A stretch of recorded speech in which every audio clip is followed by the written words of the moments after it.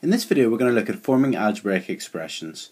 Before you watch this video, it's quite useful to watch the video on algebraic notation.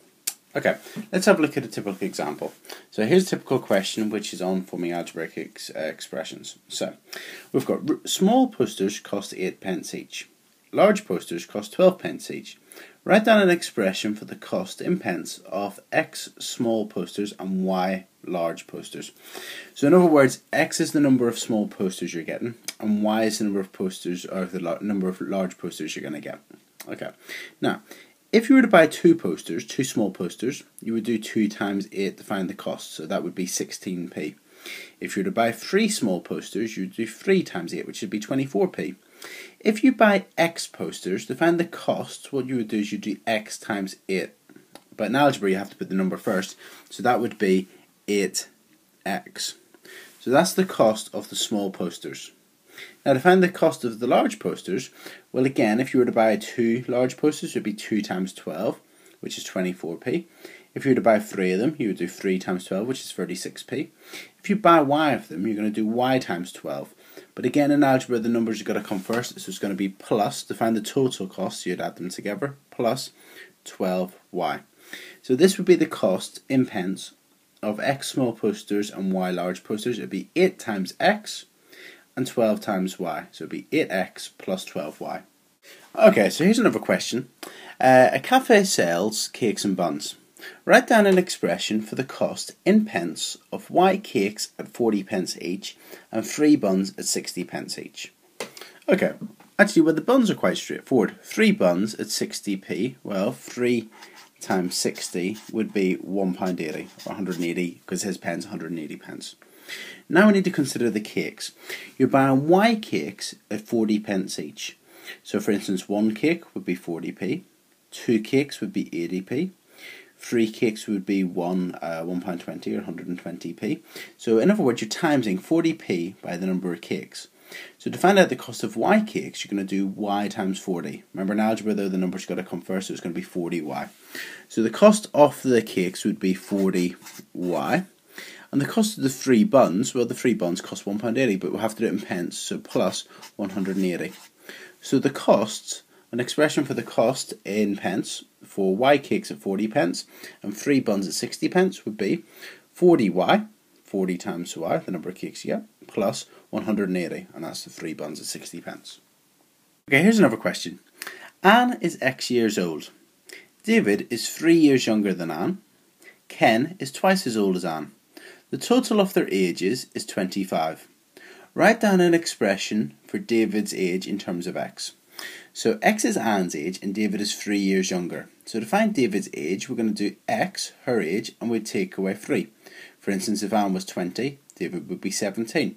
But Anne's X, so we're going to have to do X, take away 3. Okay? So David's age is X minus 3. Anne's age, take away 3. Ken is twice as old as Anne. So to get Ken's age, you would times Anne's age by 2. In other words, if Anne was 20, Ken would be 40. If Anne was 15, Ken would be 30. You're doubling, you're timesing by 2 Anne's age. In algebra, to times X by 2, you would do 2 times X. But remember, you don't write the multiplication sign. So it would just be 2x. Okay, and the last part then is to form an equation in X and use it to find out Anne's age. So Anne's age, David's age, and Ken's age all add up to be 25.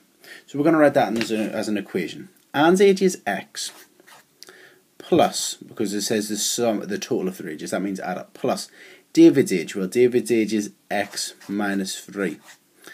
And Ken's age, Ken is 2x, so plus 2x. So in other words, if you add up their ages, you get, as your answer, 25.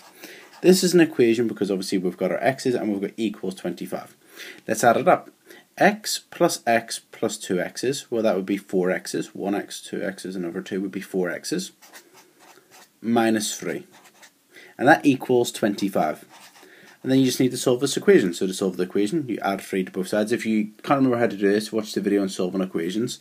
So you add 3 to both sides, and you get add 3. So you're going to get 4x equals 28. Remember, you're adding 3 to get rid of the minus 3. And then to get rid of the 4 times x, you're going to divide both sides by 4 to get rid of the times by 4. So divide by 4, divide by 4, so you're going to get x equals 28 divided by 4 is 7. So x is 7 and Anne is x, so Anne is 7 years old. Okay, so the key thing on this question is to make sure that whenever you're doing the expressions, you get those right. So 3 years younger, you take away 3 from x.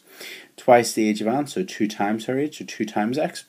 And then to make the equation, you then just, it's because it said the total of their ages, you add up their individual ages. So you add up hers, x, David's, x minus 3, and Ken's, 2x, and you put that equal to 25. And then you work it out by adding up the x's and then solving it like an equation. Okay, and in our last question it says, this flow diagram shows how Sam's lucky number is connected to Meg's lucky number. So Meg's lucky number is x, so that's her lucky number. To get Sam's lucky number, you subtract 3 and then you multiply by 2. Now, you need to be careful in which order you're doing this. So you start off with hers, so her lucky number is x. You're going to subtract 3, so that's straightforward, that's x subtract 3. Now you need to multiply this by 2. Now you've got to be careful how you do this, okay? You could either, if you want to multiply this by 2, you could either times both of the things by 2. So you could do 2 times x, which is 2x, and 2 times minus 3, which would be minus 6, okay, or 2 times 3 is 6, and have the minus sign. So that would be one possible answer. Another way to do it, though, to times this by 2, is to put it in brackets. So you could put it in brackets, and you could do 2 bracket x minus 3. So both of these stand for taking away 3, and then times them by 2. Or you could take away 3, but if you want to times it by 2, you've got to times both of it by 2 to get 2x minus 6.